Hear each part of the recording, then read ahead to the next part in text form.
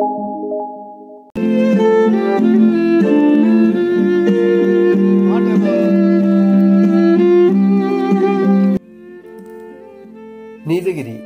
கோடை விழாவின் முக்கிய நிகழ்வான ஊட்டி மலர் காட்சி என்று தொடங்கியது.